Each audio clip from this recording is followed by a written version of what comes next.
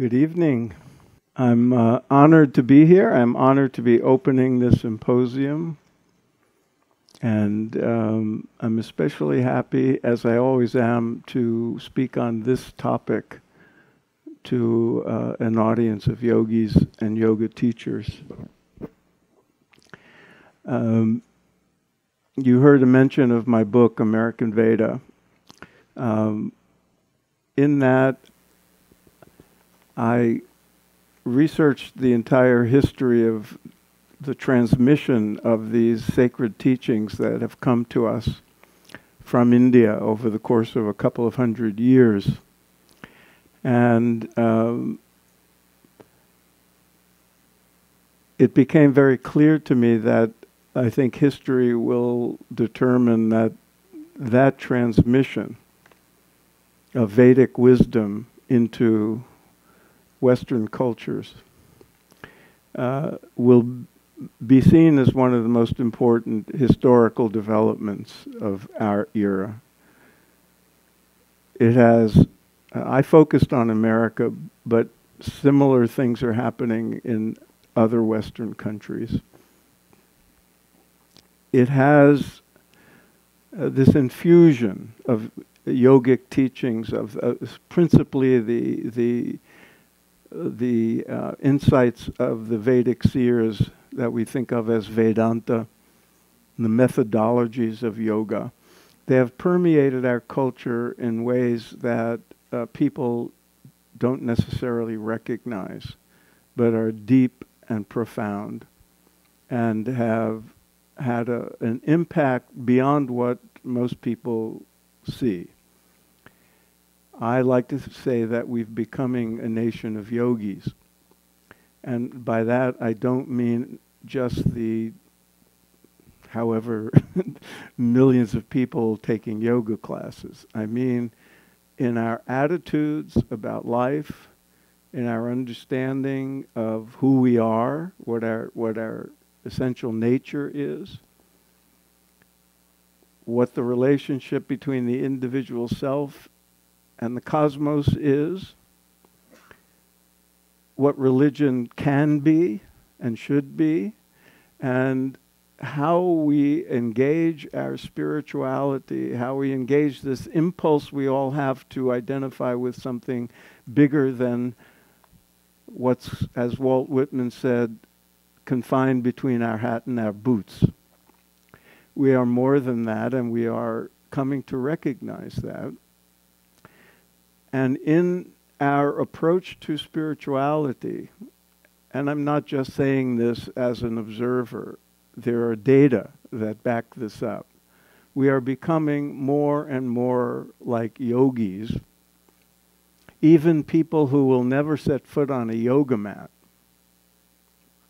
are, in the way they approach their inner life, in the way they think of what they call God, in the way they understand the cosmos, in the way they understand the purpose of human life, they are becoming more and more yogic. And the reason for that is this transmission of ideas and teachings that have been coming to us from India and building and building and building in momentum until we have all of you. We are here because of this wonderful lineage. Most of you are very conscious of that lineage, and you honor that lineage as you should. That lineage, I see all the lineages that have come to us from India as part of one big lineage, a Maha lineage, I call it. And this Maha lineage involves all of us. Everybody here is part of this Maha lineage of all the teachers and teachings that have come to us over the course of, as I said, more than 200 years.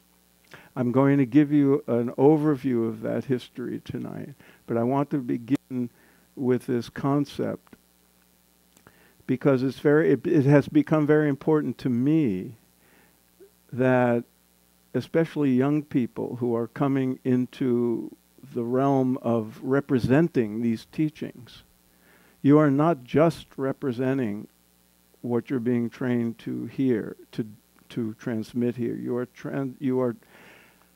You are transmitting to the world eternal wisdom, and you are part of this Maha lineage, and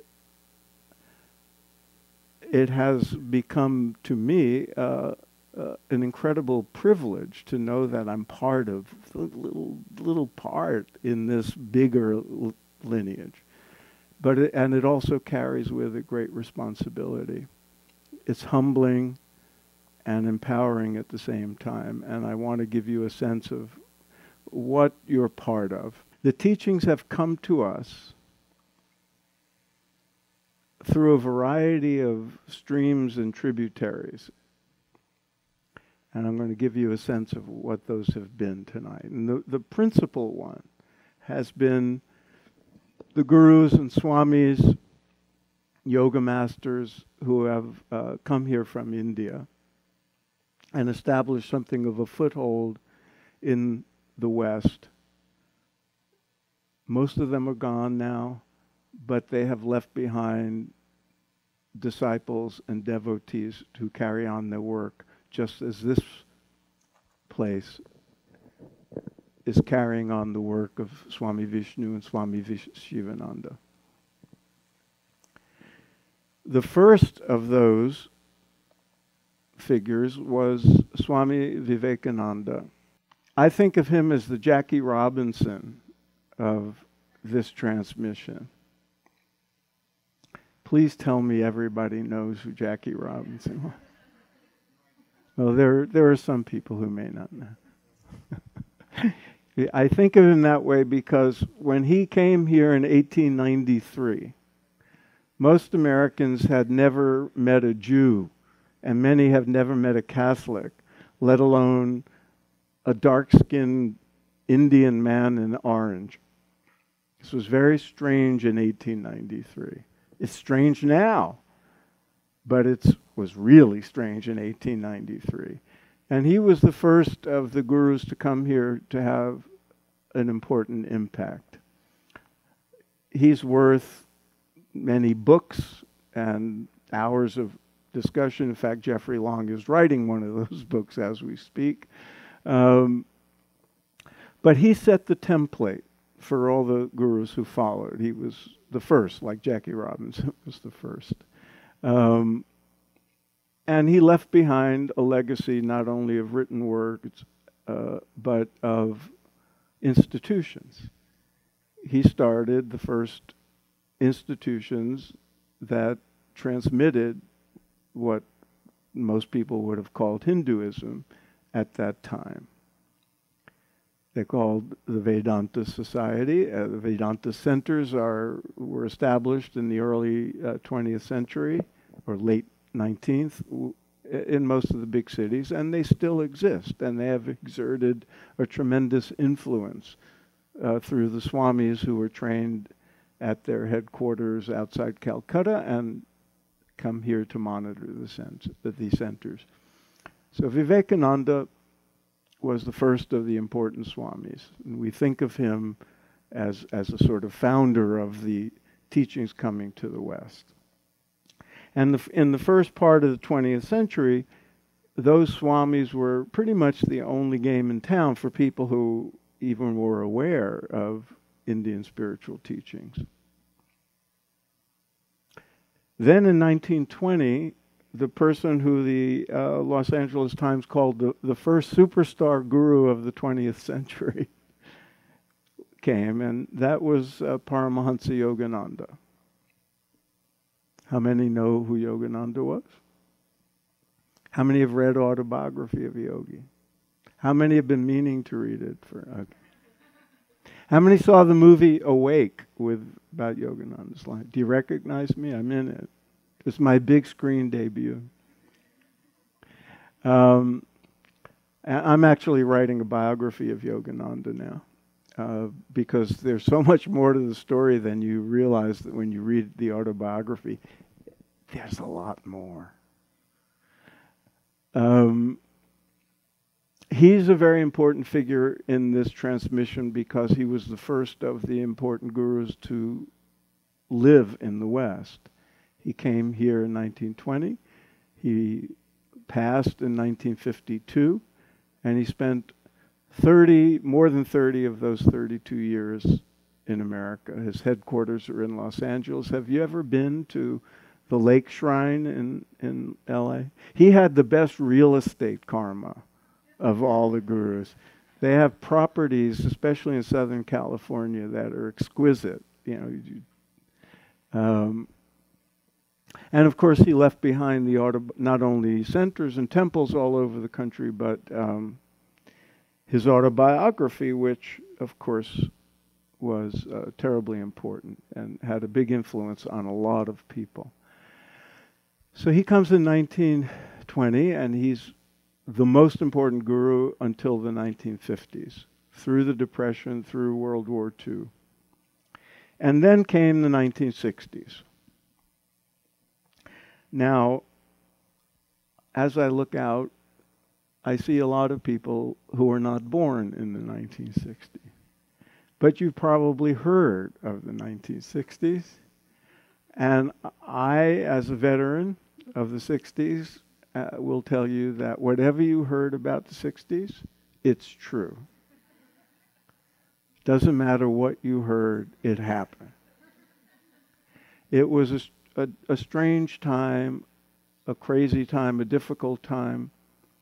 But one of the things that was happening with a few developments. One of the developments was a change in immigration laws that allowed people from India to come here and settle and stay.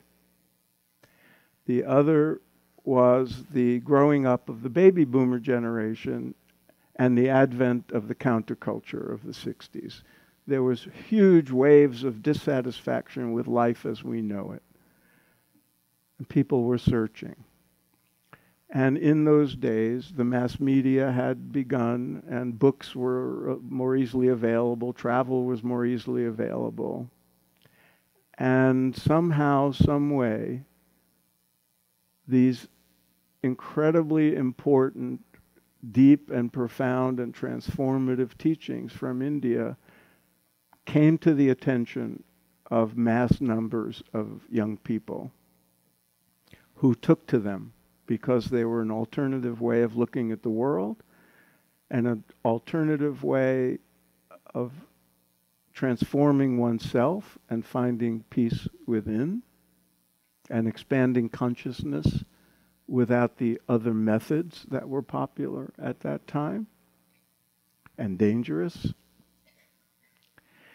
And for those of us who wanted to end the war in Vietnam and seek social justice and make a more peaceful and rational, just world, the message that begins inside, and there are methodologies like yoga and meditation to tap into the peace that we all have inside, was radically new, and we embraced that. And that was the beginning of a massive shift in the collective consciousness in the West. You with me so far? And one of the things that happened was a lot of gurus and swamis and yoga masters started to come, and they found this ready audience, eager audience in teachings. They all had their different angle into these teachings, which are much more diverse than people realize. But there was this unity of the Vedantic vision that permeated all their teachings. And they found each of them their own following and their own audiences and so forth. Next to Swami Muktananda was his successor, Guru Mais, one of the few on this screen who are still alive. And she actually didn't start her work until the 80s, but I wanted to include her because it was a very, as you can see, the word male-dominated comes to mind. And most of the gurus at that time were father figures or grandfather figures. And Muktananda, to his credit, anointed a woman to be his successor. And Guru Mai was a very important figure in the 80s for that very reason. Now look around. The world of yoga now is female-led to a large extent. This was not the case even 40 years ago, and this is an important development. And so I wanted her on there, even though she came later. This is Maharishi Mahesh Yogi, who became the most famous of the gurus in the late 60s and 70s for reasons we'll come to. And was very, and we'll get into more tomorrow. He's the one, he really put meditation into the mainstream. This is Swami Satchidananda, who's a Guru Bhai of Swami Vishnudevananda. And this is Rajneesh, a.k.a. Osho, the most iconoclastic of the bunch. This is A.C. Bhaktivedanta Swami Srila Prabhupada, who brought the Hare Krishna movement to us. You were entertained beautifully by devotees of his last night and before. This is Amrita Sai, who's still alive, and he started Kripalu in Western Massachusetts, and they had some issues, and he's now has his own ashram again in Florida. He's in his mid-80s. This is Baba Haridas, who amazingly is still alive and hasn't spoken in over 50 years, but he came here in the 70s and started Mount Madonna in Northern California. This is Iyengar. This is Patabi Joyce, and those two were devotees of Krishnamacharya, the great Hatha Yoga reformer and innovator, and they were largely responsible for the current emphasis on asana practice, especially starting in the 80s. This is Sri Chinmoy, who had a large following mainly around New York. This is Swami Rama, who came in the 60s and started the Himalayan Institute, which is still functioning in Pennsylvania and has a very nice magazine. And this, this is a great story. This is, he was called Guru Maharaji. And when he first came here in the early 70s, he was called the 13-year-old perfect master. And his followers were presenting him as the next Messiah, the next... I have to tell you, this story is great. And he had a lot of publicity because he was this adolescent kid. And, you know, he was between 13 and 15. He had a big following.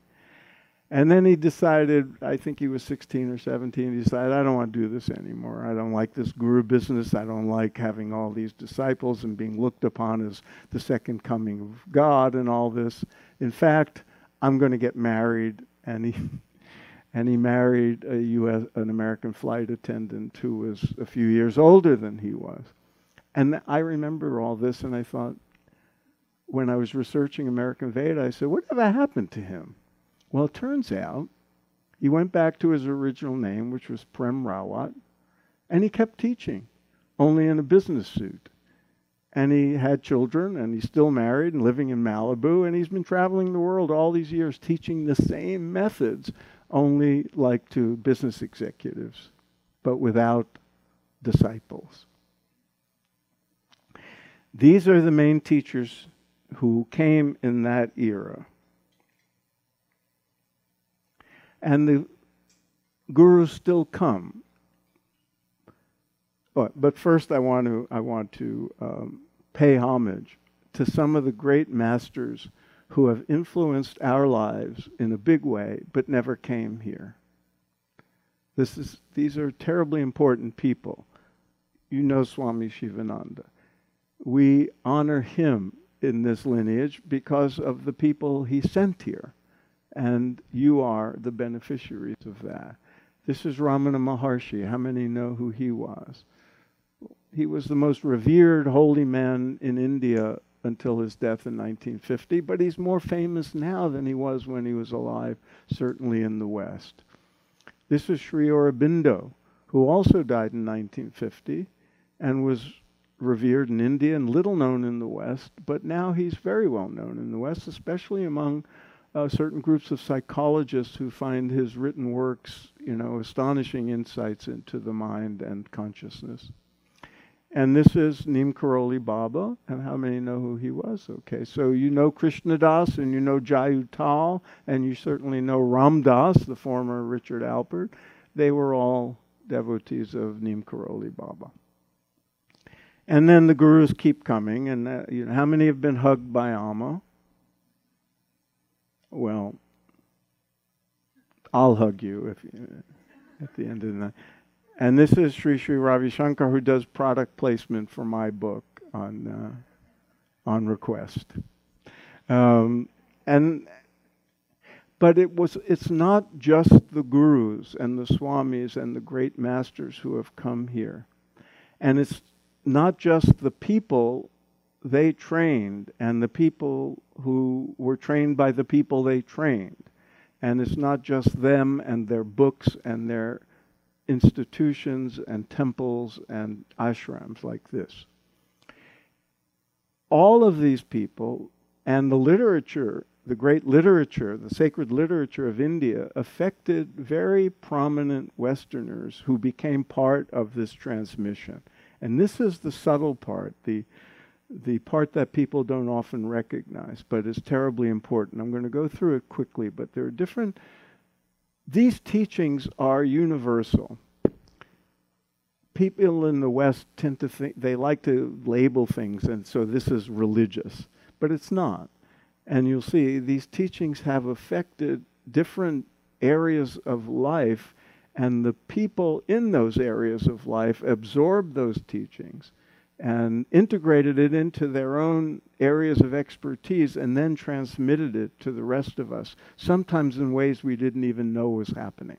So, for example, Ralph Waldo Emerson and Henry David Thoreau, how many know who they were? How many had to read their books in college? Okay.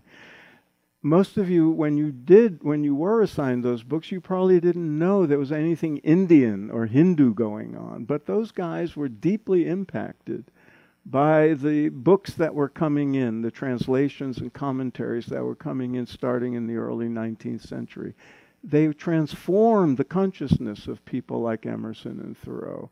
And when they then wrote, and when they gave talks, and when their books are read now, people are being influenced by the Vedic tradition, even if they don't recognize that. Does that make sense to you? What we think of as Emersonian philosophy has deep roots, certainly in Western philosophy, but also in Vedic teachings. And this is really important. So you see people who are Emersonians, they don't realize they're also yogis. And Thoreau called himself a yogi. There were no yoga studios in Concord, Massachusetts then. There were no meditation centers. They were absorbing these teachings through books, and those books opened the door for insights they got by being in nature and because they were highly evolved souls. And their influence continues to this day.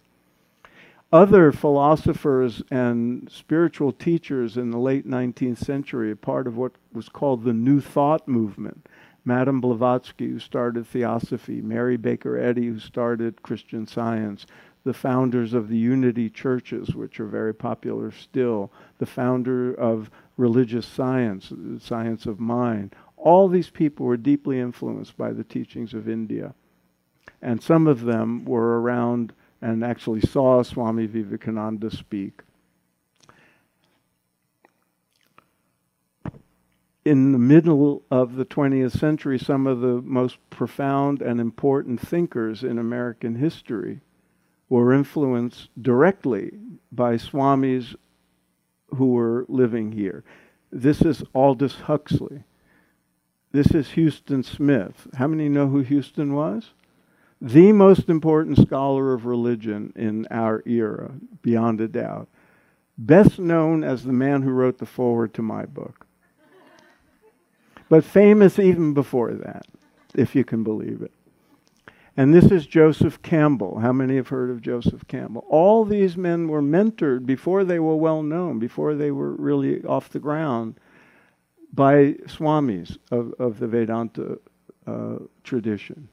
And this is Alan Watts, the most unconventional of the lot. Go online and Google Alan Watts, and you're in for a treat. He was the most best known and most popular translator of Eastern philosophies and texts in the 60s and 70s, and a really witty rascal of a guy who you will be entertained by. The whole development of psychology owes a lot to certain pioneers who were in part at least influenced by the teachings of the yogic tradition. This is William James, the sort of founder of modern psychology. This is Carl Jung. This is Abraham Maslow, the founder of humanistic psychology and self-actualization theory. All these people were deeply immersed and were influenced by the insights of the Vedic seers. This is Dr. Richard Alpert of Harvard, who most of you know as Ram Dass. And we wanted him in the psychology section. It has influenced medicine. Most of you know, because you're here, the degree to which yogic teachings and methods are being used in the context of healthcare, because of people like Dean Ornish and Dr. Oz, and of course Deepak. People forget he was started as a doctor. Physicists, Tesla, who was not an automobile, but a great scientist, who was a new Vivekananda. Robert Oppenheimer, the father of the atomic bomb.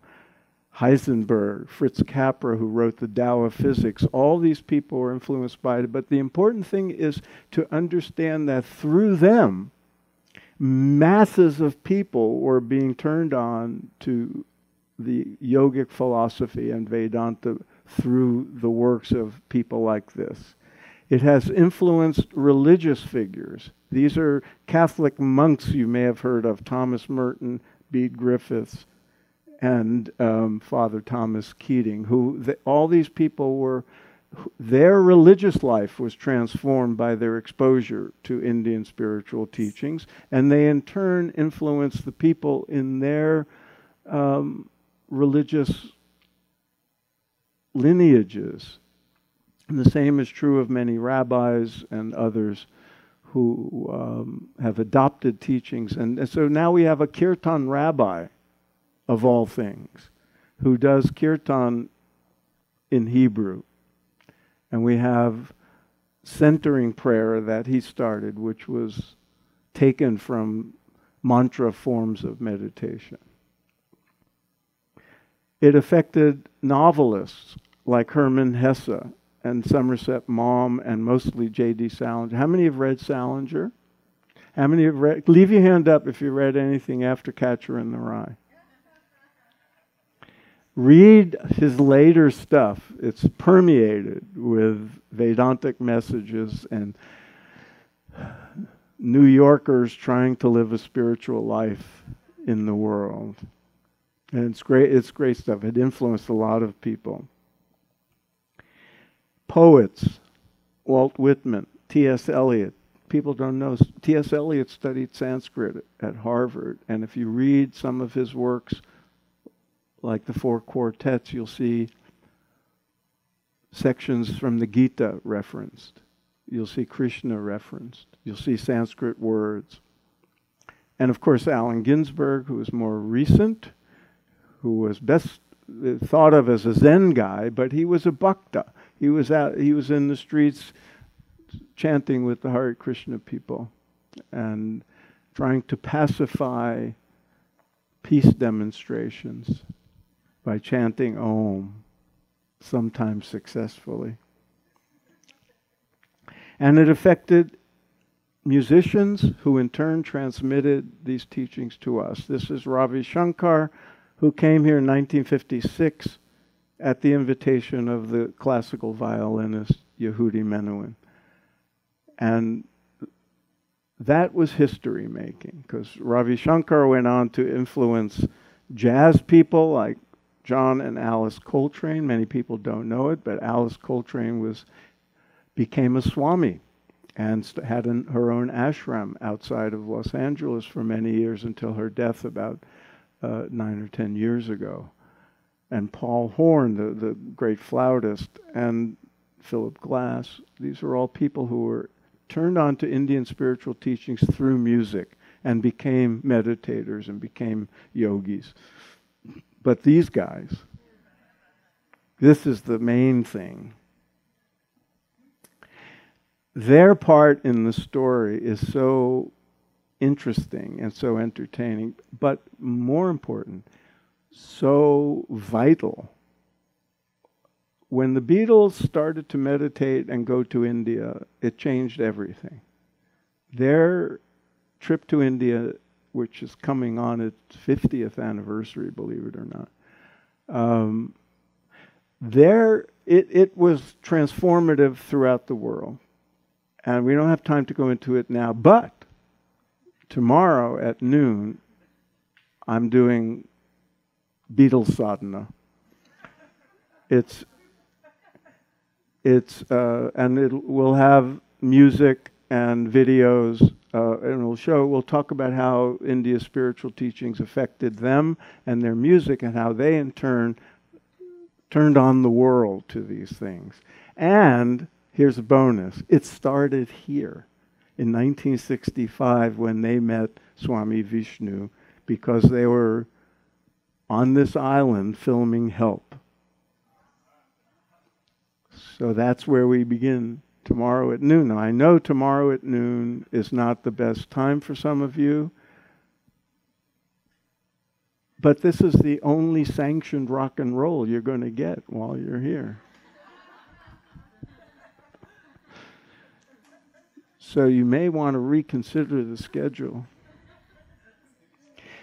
And if you can come tomorrow, get on my mailing list, and I'll be doing it at other places. Or you read that section of my book and at least get it without the sound.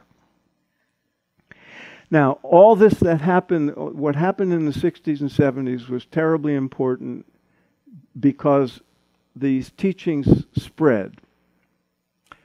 It started with counterculture, but it quickly, by the mid-70s, had gone mainstream because people started to do research on these methods, on meditation and yoga, and that validation by science brought it into the mainstream. And as a result, the teachers who were here stepped up their efforts to train Westerners to represent these Indian traditions, these lineages. 40, 50 years later, you're all here. But that all started and really took off in the 70s. There were always, these are some of the people who became sort of gurus in their own right, like Ram Dass, and I won't go into who all these people are. But there were always some Hatha Yoga teachers, for example, people like Lilias Folan and Richard Hittleman, Indra Devi, Walt Baptiste, who were teaching asana practice mainly for a long time. But then it took off in the 70s. And it was so important then that there had to be a journal. And so Yoga Journal started. And within 2 years of Yoga Journal starting, they had to have a special edition just for teachers by like 1976. So this was the beginning of the mainstreaming of yoga and meditation and methods like that. And now we, of course, we have Bhakti Fest and Kirtan everywhere. Back then, it was only the Krishnas who were doing Kirtan in public, and everybody thought they were crazy. They just looked like, hippies who just got into Indian music. But now there's Kirtan. Now there's hip-hop transmission from people like MC Yogi and people like me who write books. All of this has been transformative in the world. Many of us back 40 years ago thought this was going to change the world in massive, visible ways. That hasn't quite happened yet. Many of us who were around then, and looking back, are pretty astonished at the mess that the world is still in, because raising consciousness and creating inner peace in individuals was supposed to have transformed the world more quickly. The world has been transformed. It hasn't quite shown up on all levels yet. That's why all of you, the younger generation, is so important, because this has to continue, and it has to be brought into more and more people's lives and into the active work that people do in the world to make the world a better place. This is foundational. And it has had a huge impact on the spirituality of the West. And that has to continue and grow. Now, one thing I want to leave you with, all the teachers we honored tonight in these Maha lineage, one of the things they did very well to have the impact they did was adapt these deep and profound and sacred teachings that come from the rishis to the era and the culture of the time they were teaching it. Things are eternal. Laws of nature are eternal. This wisdom is eternal. It doesn't know time and place. But the means of transmission, the language we use, the methods of delivery, what used to be just a verbal transmission from guru to chela, now we have the methodologies to reach more and more people. You are going to be, and some of you already are, representing the Vedic lineages. How we adapt in the future will determine how well these teachings can change the world, and how quickly they can change the world, and the number of people they affect. The word, there's a Sanskrit word, upaya. Many of you know it. It means essentially skillful means. And all the great teachers who came here had skillful means of transmitting these deep teachings in ways that people could understand regardless of what level of consciousness they were in. They knew how to address the person at their person's level of development. They knew how to translate ancient ideas into modern language, foreign concepts from a foreign culture into Western culture. And they did it with skill. But they also did it with integrity. And our job, if these teachings are going to have the impact, continue to have the impact that they are capable of having, is to represent these teachings with humility and integrity, and to be skillful and creative in how you express it to people and how you adapt them to each era, because 2017 is different from the Summer of Love in 1967. And 2027 will be different from 2027 will be different from 2017. So adaptation has to continue. And you'll be reaching different people at different places, at different levels of consciousness. So you have to be creative and open-minded, but at the same time you have to protect the integrity of these teachings. You have to transmit them without diminishing what they are, without diluting their value, without corrupting their meaning and their purpose.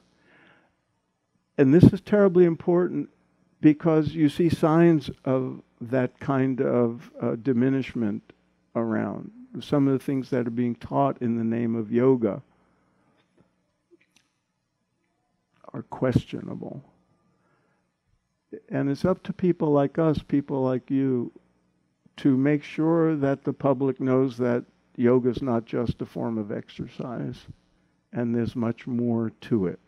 And to be creative in the transmission, but do it with honor. Honor your lineage. Honor the whole Maha lineage. And if we do that well, then in 2067, maybe there'll be a real summer of love, different from the one 50 years ago. Thank you.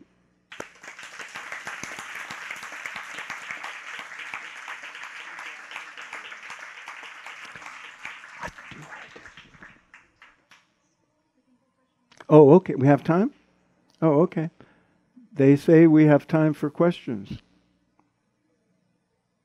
No questions about the Beatles. That's tomorrow.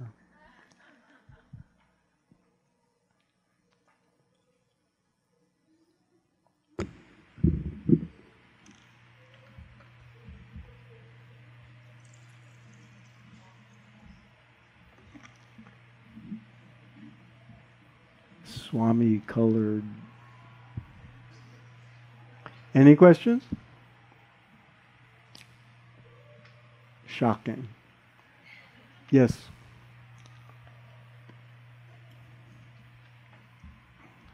Hello. I'm interested in if there's any influence of yoga to Reiki practices, healing practices like that. I know Ayurveda is big here and things like that, but specifically Reiki. Is Reiki big? I mean, like if there's the yogic influences on that. Oh, has there been yogic influence on Reiki? That's a good question. I'm not exactly sure. I know there are Reiki practitioners who are also yogis. But I don't think the origin of Reiki, at least as far as I can tell, because it's from Japan, I'm not sure there was a direct influence. But here in the West, there's some overlap with some of the Reiki masters.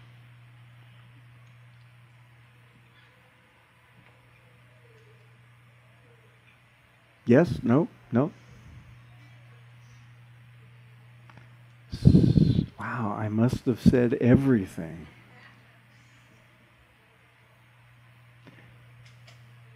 Okay. Yes? All right, you're allowed to ask questions about the Beatles.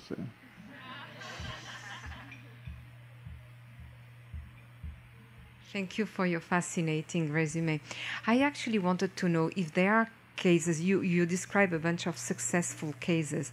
I wanted to know if there were obstacles, difficulties, challenges when some of these teachers came and what they faced. Yes, thank you for asking that. Now, boy, how much time do we have? Every teacher who came here faced obstacles, some more than others. We celebrate Vivekananda, who came, he was here, and after his initial, he became a big hit at the Parliament of World Religions in 1893, but then he did a lecture tour, and he was in the Midwest. He was attacked everywhere he went. He got huge crowds of people, enthusiastic people, wanting to hear him. And then he got attacked mainly by conservative Christians who thought he was a heathen and he was going to corrupt Americans. And they wanted to send him back to India. He stood up very well. And he had very choice words for the missionaries who were going to India with the chutzpah to try to convert Indians. But of course, he was alone. He was the only one at that time. Yogananda faced similar obstacles. He was practically run out of Miami in the 1920s. There were people, there was a book, what was it? I can't remember what it was, but people were writing books and articles in the newspaper about these yogis, these swamis who were hypnotizing American women and taking advantage of them. And the flower of American womanhood was being threatened by these dark-skinned heathen who had hypnotic powers. This was all over newspapers in the early part of the 20th century. And there weren't many yoga teachers or swamis here at that time. But the ones who did, a lot of it had to do with the fact that, like now, a lot of the people who went to hear them and wanted to know more and wanted to learn what they had to teach them were women. Because the men were out, busy, working 18 hours a day. And so this was very suspicious to certain people. So this happened. And of course, the teachings themselves seemed, they were attacked as being pagan and heathen. And, when somebody comes and honors all the world's religions and talks about the commonality and the common core of transcendent experience at the heart of all religions, this is a welcome message to most of us. But to some people, it was very, very threatening, because all the teachers who came here, for example, would honor Jesus as a great master, but they wouldn't call him the Messiah of one and only Savior of mankind. And that was hard for certain Christian preachers to bear. So there's this two sides of the American psyche, or the Western psyche in general, you could say. There's this open-minded, exploratory, innovative, inventive, creative spirit that wants to hear new things and try new things, and a pragmatic spirit that will, if something works, if something makes my life better, I'm going to adopt it. Those are the people who were initially drawn to all the teachers who came.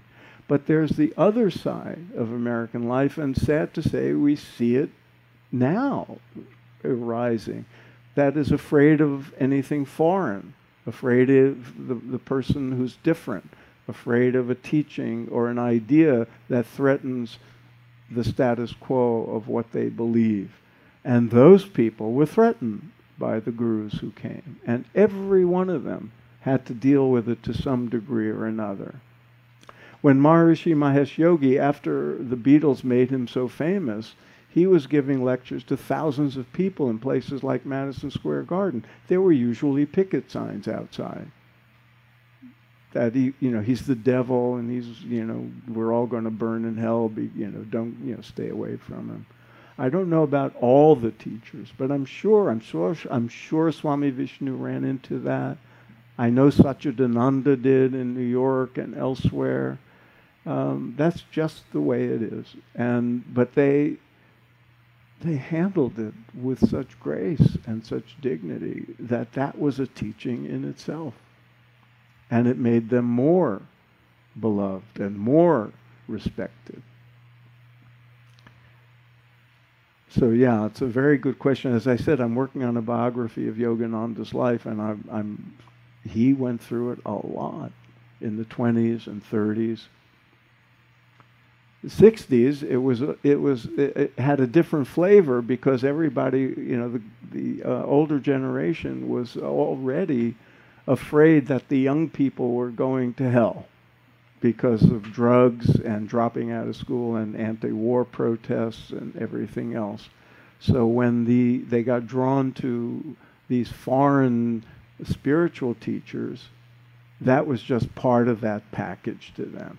Except their lives transformed for the better because of their yoga and because of their meditation, because they went to an ashram. And that woke people up to say, oh, maybe this is not just a crazy hippie thing. Maybe there's something of value here. And that led people to say, well, what's going on? Why are these young people going off to the Bahamas to an ashram, or to India to an ashram, or to wherever it was, and coming back better human beings, more stable and more peaceful inside and less angry at everybody, and not on drugs anymore? And that's when the research into these methods really took off. So the opposition faded. And now, I just a few months ago got a mailing from Kaiser Permanente, my health care provider, recommending that I meditate. And I said, yeah, well, you're 49 years too late for me, but thank you very much. This would not have happened in the old days. Now, there's, Kaiser has yoga classes. People like Richard Miller are teaching veterans. People like Annika are teaching in prisons. This all started in the 60s and 70s with great opposition at every step of the way. But what works, works. And that's the bottom line. Yeah?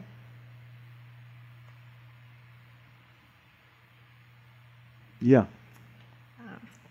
I just wondered if you were able to pinpoint what was it that changed the messaging that was originally brought here from all those yogis, so that we ended up kind of going down the road of Lululemon. I mean, so life in America. Yeah, I mean, how, well, here is there something that it's very interesting, because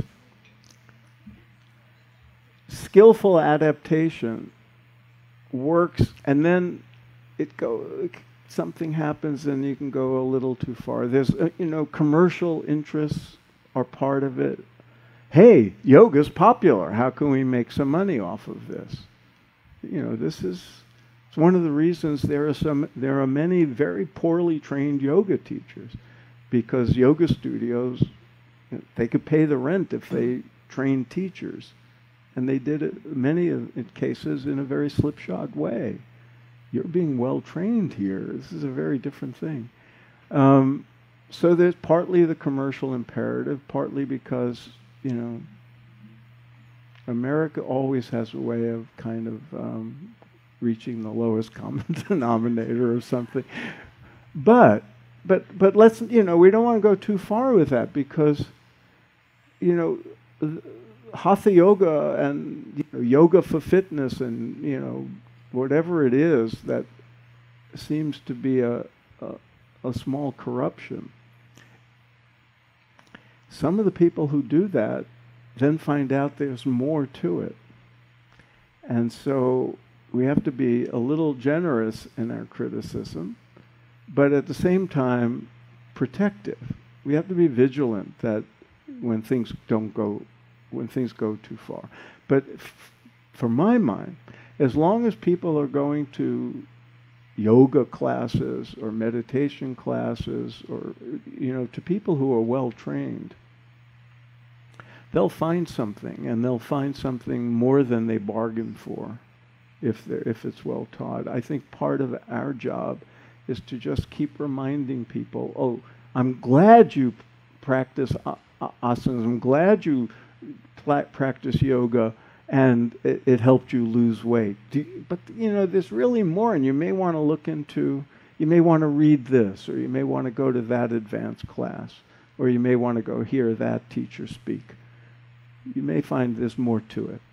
As long as we keep elevating the conversation.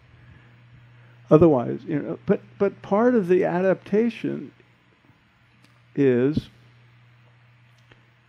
what does that person need? What does that person want? I mean, one of the great things about the yoga tradition is there's so much variety in it. People don't realize how multifaceted it is.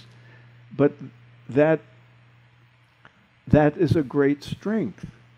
It's the variety is a great strength. It serves multiple purposes for multiple people and what they want and what they need. And at the core is this incredible vision of unity and moksha and liberation. But if somebody just has back pain or wants to feel less tense, well, that's what you have to recognize and speak to. And then when that's done, say, but there's more. There's even, and all the teachers did that. If I'm looking, I'm looking at Yogananda's life, and I'm only using him as an example because I'm working on that book. He came here, his first lecture was called The Science of Religion. It was all about the yogic vision of, unity and all paths lead to the same goal. After a while, he became familiar with Americans, and you look at his lecture titles sometime. Using concentration to, improve your business. Finding a spiritual mate. But he got them in the door. And that's what happened. When Maharishi Mahesh Yogi became so famous with meditation, he wanted to talk about higher consciousness. There was a story about him. His very first lecture in America, he talked about states of consciousness. In the Q&A, somebody asked if meditation will help him sleep. And he said, yeah. The headline the next day was, Yogi says meditation cures insomnia. There's a lesson there. This guy just wanted to sleep. And he would say, I came to wake people up and they wanted to sleep. And so, and then it became about stress management. People didn't, people wanted to talk about enlightenment, but the audience just wanted to get off of Valium. So you have to adapt. And then say, when you're off your Valium, when you calm down, when you lower your blood pressure, there's more to it. But that, they all face that kind of thing. Thank you very much.